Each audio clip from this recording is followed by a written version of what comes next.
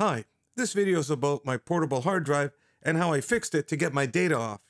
This drive is pretty popular. I know a lot of people have them. It's a Seagate Expansion Portable Drive.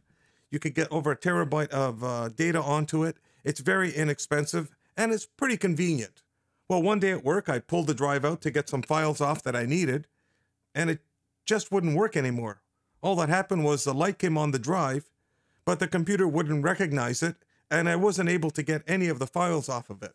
I decided to look at the drive a little more closely to see what the problem was. I noticed the cable had a kink in it right at the connector, so I figured I had a bad cable. But I didn't have any of this type of cable around. I'd never seen it before. So I did a little bit of research, and I found out this is a USB 3.0 cable with a micro USB connector. Now, the only difference between the regular micro USB connector and this one is that it has extra data lines so it can transfer data at higher speeds. You can actually use a regular micro USB cable to hook up to the drive. The only difference is the data won't transfer as fast. Since I had a few micro USB cables lying around, I connected one to the drive and hooked it into the computer, hoping I can get my data off the drive. And the same thing, I couldn't access my files on the drive.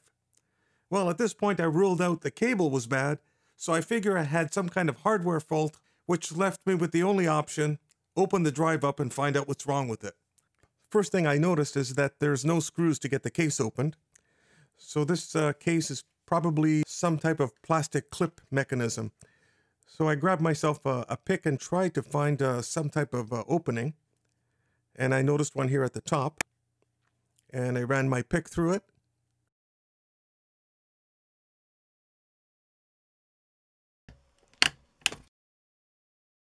And I was able to get the cover off. And if you have a close look here, these are the clips I'm talking about.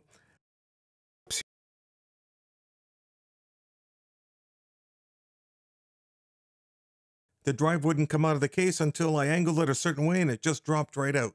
So I started inspecting the drive to see what could be wrong with it.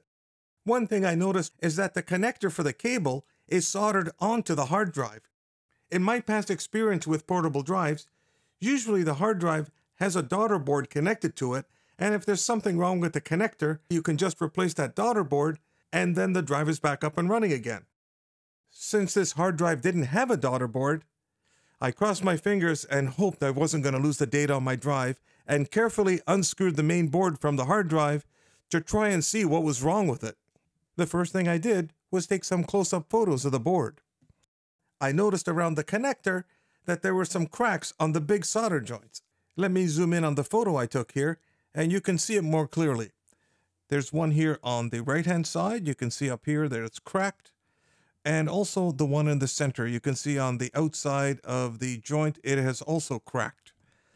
Now, the one on the left-hand side doesn't look that bad. But since I'm going to have to get a soldering iron out to fix the other two joints, I might as well re-solder all the big joints that are part of this connector.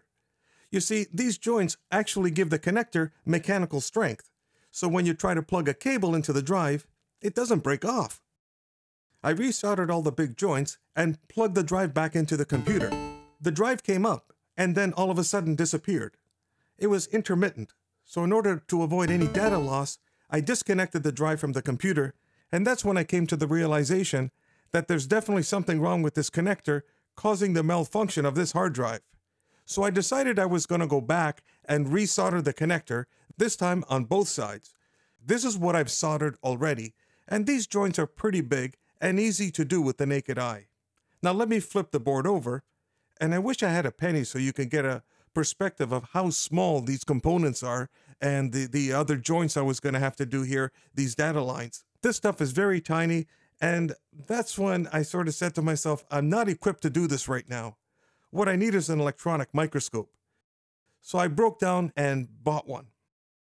I got the unit, assembled it. It was actually pretty easy to do, and everything was up and running fairly quickly. Now, I was quite anxious to try out this new tool, so I grabbed an old electronic board and just decided to do some practice soldering and seeing how much of a difference this thing would make. I couldn't believe how good this microscope was. The screen was nice and big, and the image on it was sharp and clear. I really wasn't expecting that.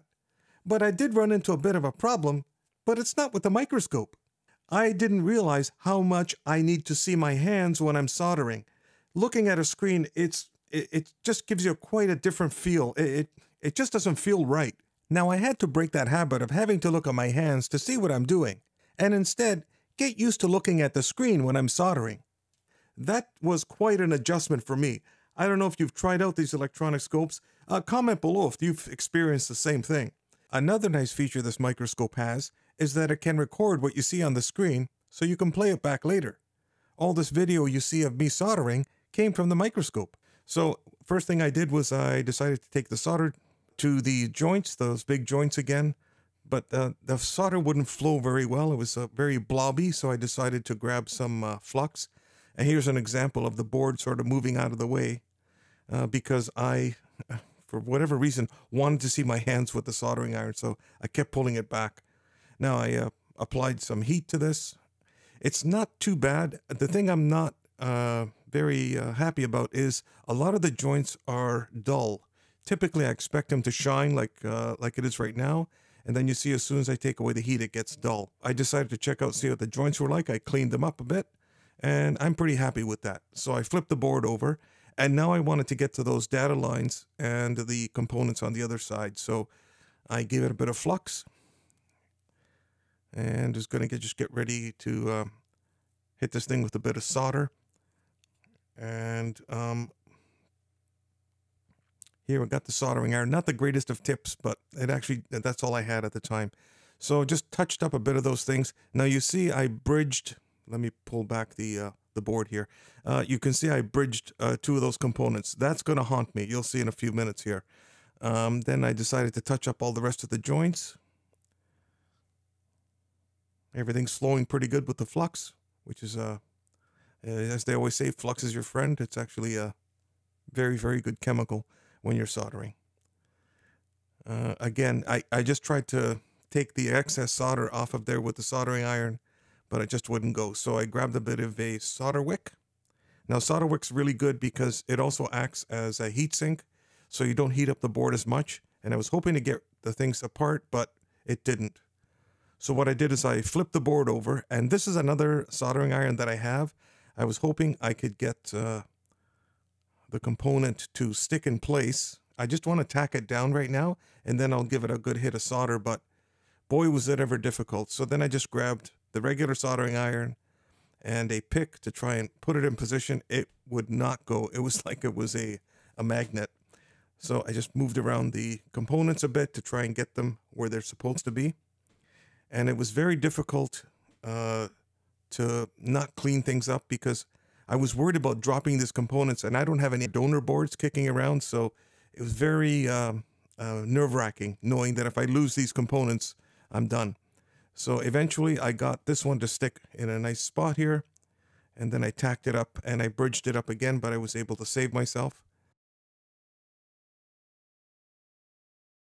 Grab the solder wick out again to try and suck up anything that was excess. So I was pretty happy with that one component in place. Now this one here, same thing. I touched up the pads with some solder, hoping that once I just got the component close to it with a bit of heat, it would actually stick in place. And unfortunately, it was like a magnet. No matter what pick I used or tweezers, it always seemed to stick to it. So here's one side with tweezers and the other one with a different pick. But you can see it just keeps sticking to whatever the heck I want. And I could never put it in the right spot that I wanted it to stay in. So here I grabbed the soldering iron, and my tip is just basically disappearing. I should have got a new tip, but I didn't have one. There, I was able to sort of stick it here, stick it in place. I thought I did. And I just want to tack it down, just so it doesn't move anymore. And see, I just thought I had it, and again, just a little bit of a touch, and it just moves all over the place. And just going back down. This is one of my very first times trying to do this stuff. It was amazing how just a small touch is sort of amplified with these small components. So here I finally got it to tack down so it won't move anymore. And then what I did is I fluxed all the connections so I could flow some solder and get a really solid joint that I'd be happy with. And then I just gave it a quick touch with the soldering iron that had a bit of solder on it. and that flowed this solder to the right points, and I was pretty happy with it. Now, the other side of the connector, you're probably looking at that there. It's not the greatest. I cleaned up the connection. Everything stuck to the board. Nothing disappeared with the brush. So I knew that the connections were good.